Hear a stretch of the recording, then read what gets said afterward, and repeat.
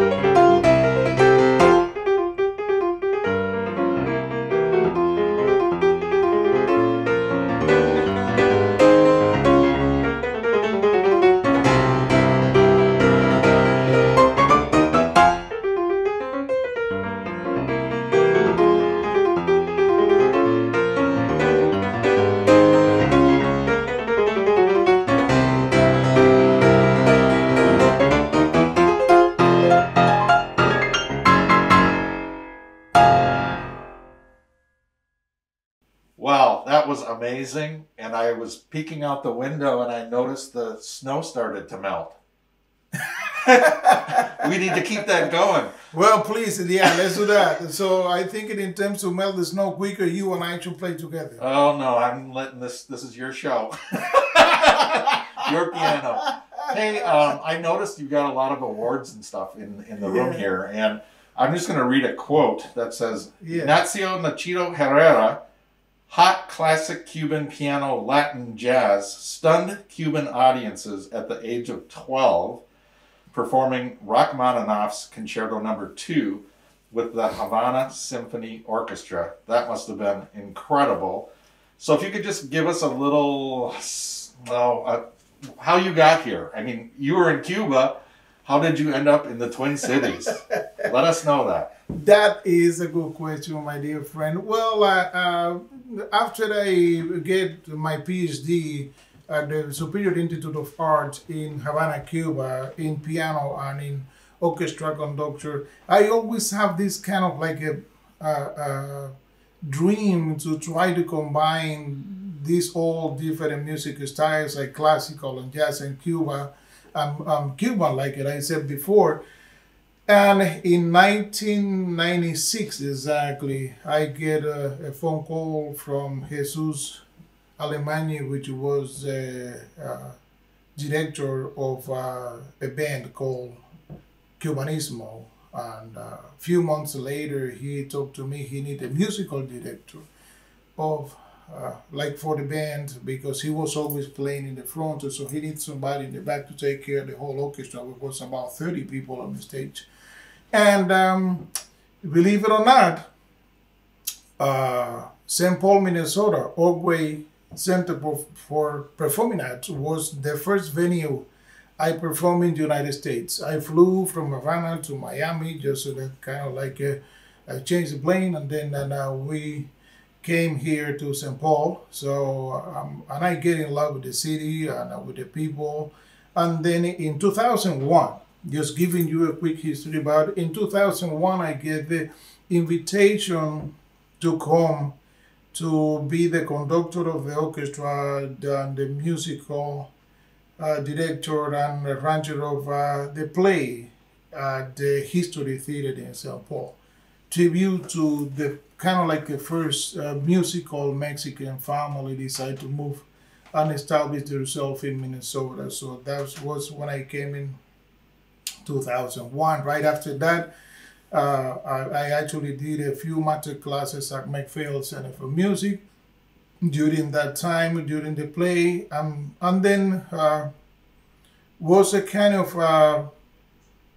I don't know how to say, it was a kind of like a bittersweet, happy and sad time when I was supposed to return back to Cuba, right, to get back to Cubanismo, to start the biggest tour, three, let's say, famous orchestras in that time, Buena Vista Social Club, Afro-Cuban All-Stars, and Cubanismo. We were going to do the first tour together.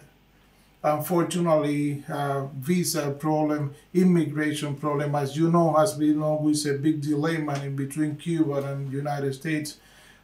Things they start to not to work very well, and then I got a proposal to stay in Minnesota working, and here we are. They're thinking like at the beginning in 2001, I was supposed to come just for like a few months, prepare the music of the play, conduct, work, do some master classes at McPhail, I'll return back to my country, and this year we, hopefully, next month, my daughter, Midalis, is the one keep always the dates and everything in track, and so she said that February 7th, we will be celebrating, if we gotta do the spider around, we will be celebrating 20 years of myself in Minnesota. Yeah. So well, we're happy to have you.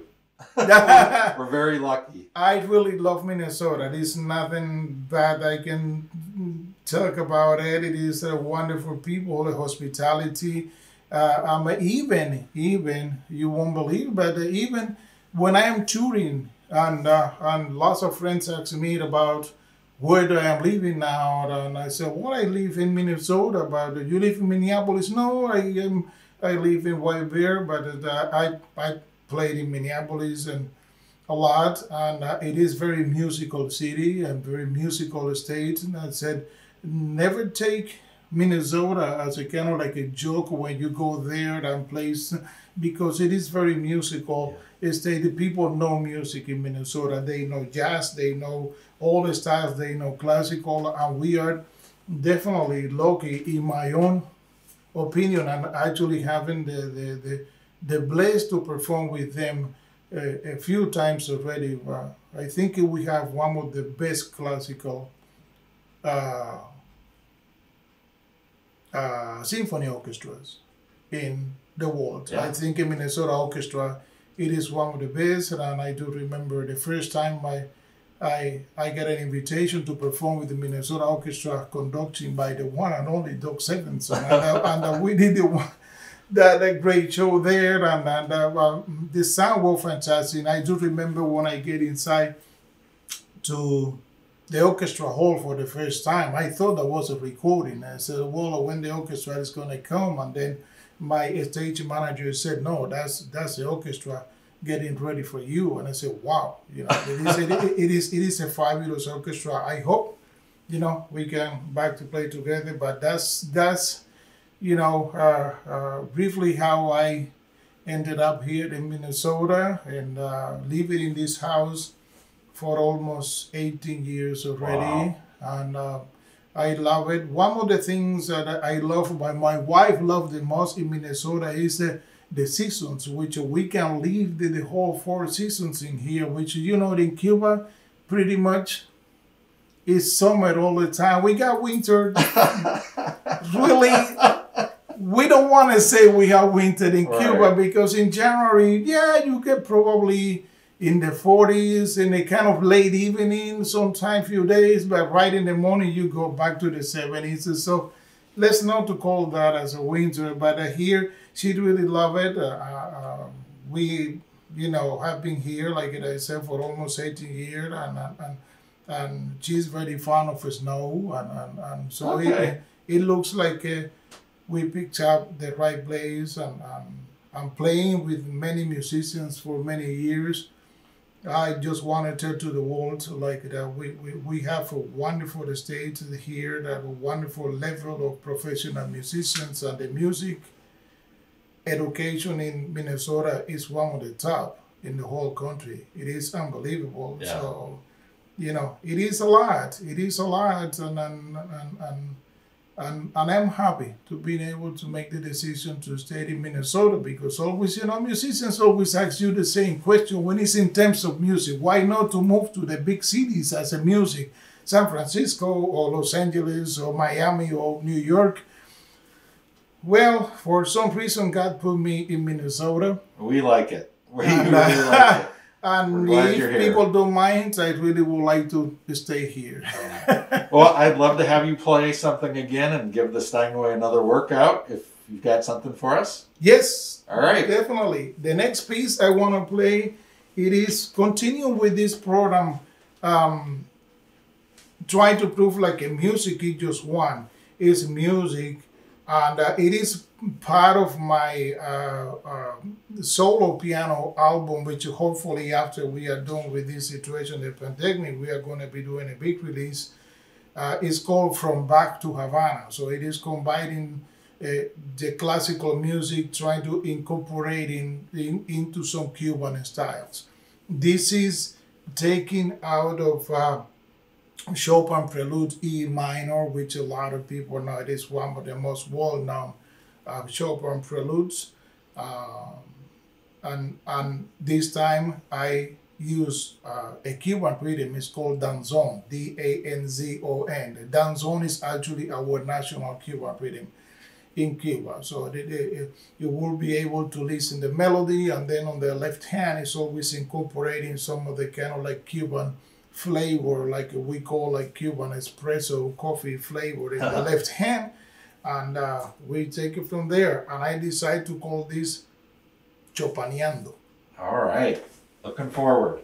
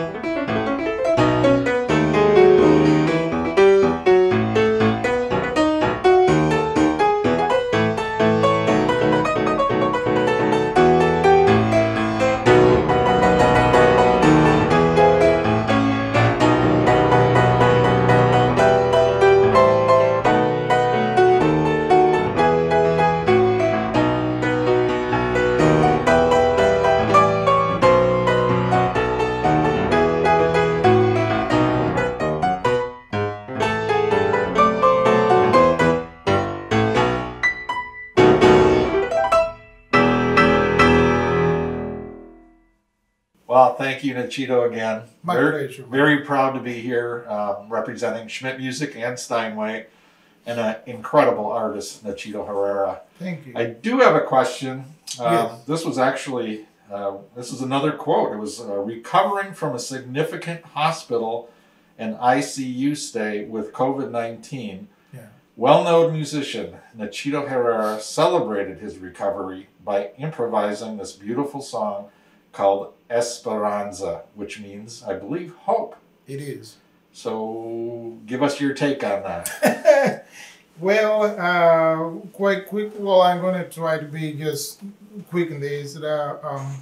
Back in March 28th, right, just if you remember, unfortunately, just a few days after you and Doc and another and Marlene and all friends were and Greg, you brought this beautiful piano to my house at the beginning of March or so.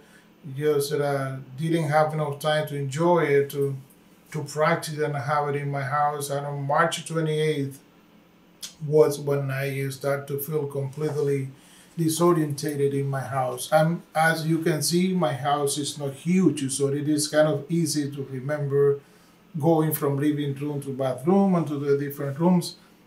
So I was completely disorientated. I didn't even know how to go from my living room to the bathroom. Wow. My wife, Aurora, started to realize like I was definitely not in a good shape, and she called my daughter Medalis and my son David. But my son David lived a little bit far from here in the city in Wisconsin, so it took for him longer to come here. So they brought me, my daughter and my wife brought me to the St. John Hospital, and a couple of wonderful doctors there admit me there. And according to what they said, because I have to be honest with you, I can't remember anything. I can't even remember when they put me in my car to bring me to the hospital. So they get so nervous that they didn't even call 911. They tried to do it as a Cuban way. They just said, well, let's try to put him in the car and bring him to St. John, because St. John in Maplewood is just about 10 minutes from where I live. And according to the doctor that met me there, he said like I was just 35% of oxygen in my lungs. So I can't remember anything. I can't even remember when I get into the hospital. Nothing, my friend. Right after that, they said like they didn't have the whole entire equipment to take care of me there, because I wasn't really in the bad condition. Actually, when the doctor came out of the hospital to talk to my wife, she was waiting on the car. They gave her the very bad news, like they gave me approximately 3 hours life. Wow. If they didn't stabilize myself enough to move me from Maplewood to Minneapolis, that was all I was going to have. 3 hours of life. And then they explained her exactly what they were going to try to do. They contacted Dr. Melissa Granswell. Now has become one of my best friends, and Melissa Granswell is the director of the ECMO program in Minnesota. Minnesota have to definitely feel lucky. We are just one of the few states we have the ECMO machine, which is kind of like a cleaning the blood on your lungs and then working in that way. Very, I want to say, very nice coincidence. When I went through the whole process, she was just 3 days back from Cuba before they admit me at the University of Minnesota Hospital. And all I am telling you right now, my friend, is something people have been telling me, the doctors, the nurses, my wife, my family. I can't remember anything until April 11th. I was in coma for 14 days. Wow. Completely intubated with the ECMO connecting for 12 days. Actually, I need to get a bypass in my heart, because by the time Melissa was working to connect me to ECMO, my heart started to failure. So that was they said like it was a really difficult time in between those 2 weeks. On April 11th, I wake up. I just open my eyes because it looks like it was God put in one of my 8 grand kids, Liam, which is one of my Dallas's son, the responsibility to wake me up because he screamed at me on April 11th, and he said, Papi, they don't call me Grandpa. They said Papi because I said, if you call me Grandpa, you will never even get a birthday gift, never. So Papi. They call me Papi, and they call Mima to my wife. So they said, Papi, you have to wake up, but he is screaming through the iPad like the way enough for me to hear and wake up. So wow. I opened my eyes and was, honestly, I swear in front of God, my friend, was the very first time I saw myself connected to a lot of cables, tubes, and not even able to speak because I is still intubated. So I thought it was a joke. I said, no, because my brain would just remember when I was here with you guys practicing with my beautiful piano, which we all baptized as a Sandito, and then getting ready to even perform Rachmaninoff's second piano concerto with the Waisera Symphony. So that's what I kept in my brain. So for me, it was a kind of like a joke to be there, completely not able to move, seeing like I was connecting to cables and tubes and everywhere. And then the next day on the 12th, when the doctor start to come, they take me all tubes and everything out of my body, and they start to explain me what happened. Wow. So they say like I got one of the most aggressive one, and because it was back in March, was pretty much new things. So they have to start to make different kind of hard decisions on the very last minute to what kind of medicaments they were able to use in my body. Thanks God. On April 12th, I asked Aurora, my wife, to contact Lowell and to see if it was a possibility to bring a keyboard to my room. I want to play. I want to get out of my bed. And I have to be honest with you, that was the most scary time ever in my life because for a person never has been hospitalized before. For a person actually 3 weeks before the situation happened, I was here enjoying my piano. I'm practicing Rachmaninoff piano concerto, which, as you know, not because I played and not because it's my favorite piano concerto. Everybody say the same thing. It is one of the most complicated piano concertos you can play in your career. It is very difficult piece to work with, and I was just enjoying to have this beautiful D9 Steinway in my house for the first time, and I'm playing. I want to check in how bad condition I was. So finally, Greg Eichhorn, the sound engineer of the Dakota, he take the challenge to probably not even been able to get his keyboard back because they had to sanitize and everything. And they told to him, well, we don't know if we are going to be able to get it back. He brought a keyboard and they bringing it to my room. And when they were able to move me in this kind of like electric tower, I don't know how to say, you look like a container, put it in the boat, I don't know. It is the first time for me to be conscious and seeing like they move me that way and they put me on the chair, and I couldn't even play the C major scale. See? I couldn't even do it. Wow. I have no control. I have no synchronization in my finger. I have nothing. I said, well, that was exactly the time when I realized, like, wow, this is bad. Something very bad has been happening, and I just pray. I do believe in God. I just pray to say, well, God, you know, this is one of the most important things in my life. I cannot live without playing my piano. So it's when they even say like miracles start to happen. Yeah. Because the same day in the afternoon, the first physical therapist came to my room. They started to work in them to teach me even how to walk. I didn't know how to walk. I didn't know how to eat. I didn't know how to even drink water, nothing. So they start to work this kind of intense program, which in the afternoon of the day 12, so 24 hours later, after I wake up, I was able to walk by myself. They said, no, this cannot be happening because he has been for almost 15 days on bed without moving. So for the first half an hour, I use a walker, and then I don't want to use a walker anymore.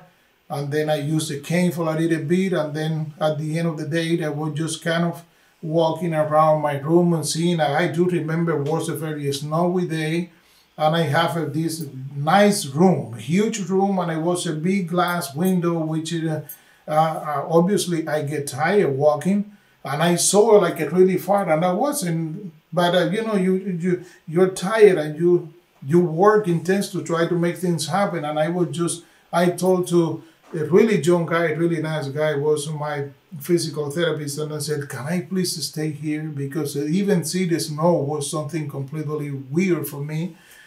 And then on the 15th in the afternoon was when the second test back negative. It is part of the policy in Minnesota. I don't know in other states or another hospital, but you need to pass a 3 negative tests in terms to get discharged.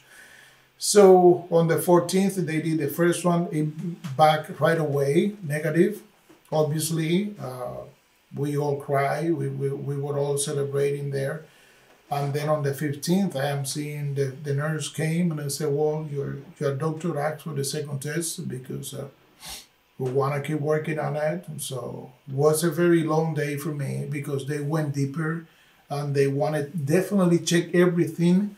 And then that was a really long day because the results came back around 3:30, 4 in the afternoon. So I have been waiting this very big nightmare, always asking everybody every half an hour, do we know something about the results? Nobody knew anything until I saw everybody jumping and I'm celebrating like party outside of my room. That was really, it said, so I remember I was eating, so I was already sitting in the little table and the chair, and I was eating something.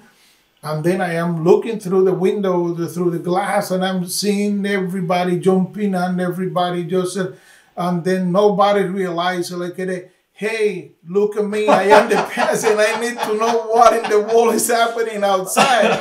And then the nurse, I do remember her name very clear, Jenny, really wonderful person.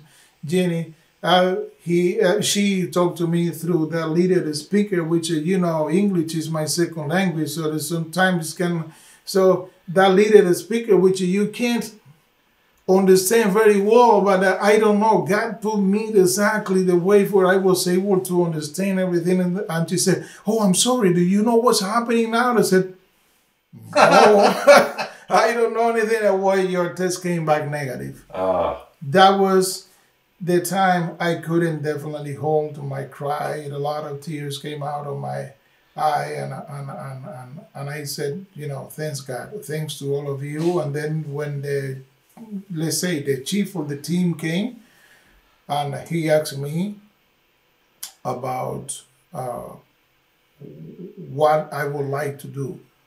And I told him, you work hard to save my life. You want to hold people. I think it is room and this bed. I think it's somebody outside deserves better than me because they are dealing for the life. They are dealing to being able to back to the family. So if you don't mind, please, I want to get the church and I want to go back to my house. During these 4 days of recovering, this tune came to my head because I said, well, you need to prepare yourself psychologically because you don't matter what, you want to leave, you want to back to your family. I said, well, God, if at least I can play something, it would be great. Because music has been, has been one of the strongest and the most important part of my recovery in all my therapy. And was when this tune just came to my head. I started to play some notes and things like that, and then I was able to complete. It is not complicated. It is all about soul. It is all about feeling. Because remember, I wasn't able to play one major scale all the way through, so I couldn't like technically to do anything.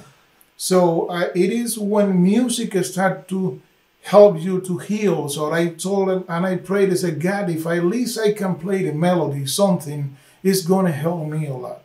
Besides, obviously, to have the spiritual support of all friends, including you, Doug, Marlene, all people from Schmitt Music, which it is, you know, now we have been having a wonderful relationship for so many years, but now it is getting even more solid because I am so glad and excited.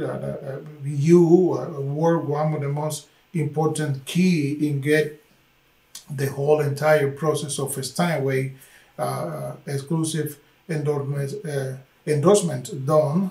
And now we are working together, and Schmitt Music is, I am so happy. You know, you guys decide to take a challenge. I didn't say anything.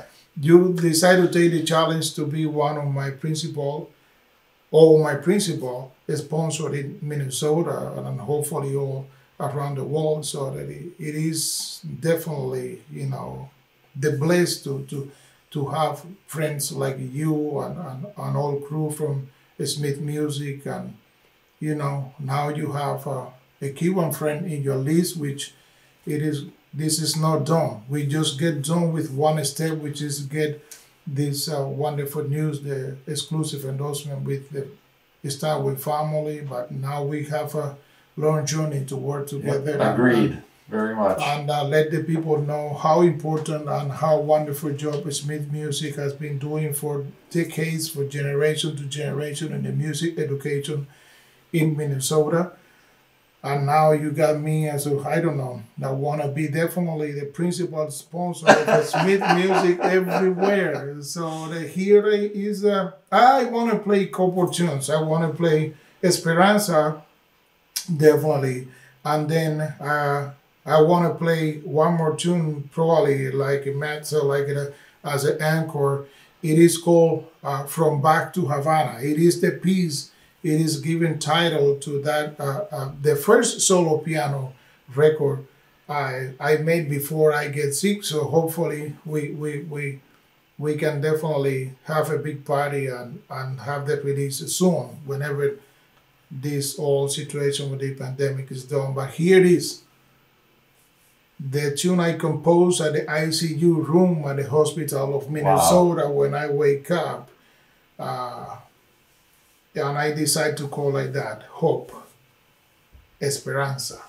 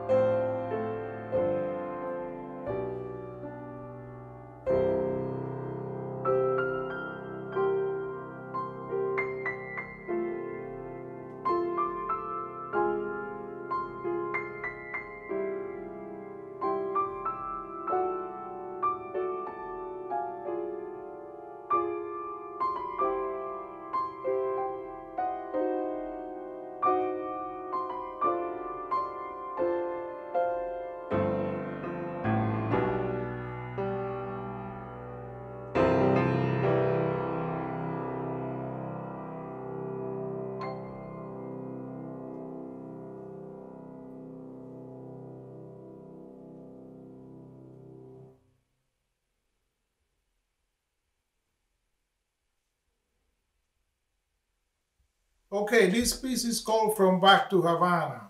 Why? Because it's actually the piece is given a title to my first, it's a solo piano album. Like I said before, hopefully, with all my friends of Schmitt Music as my sponsor and all of my friends, we can do the CD release soon after I know, and it's no doubt, we all together, fighting together and working together, we are going to go through this very bad nightmare we have been going through with this pandemic, and hopefully soon we are going to be celebrating the life. So this a piece is Bach Prelude C minor. For people don't know about this piece, it is this one.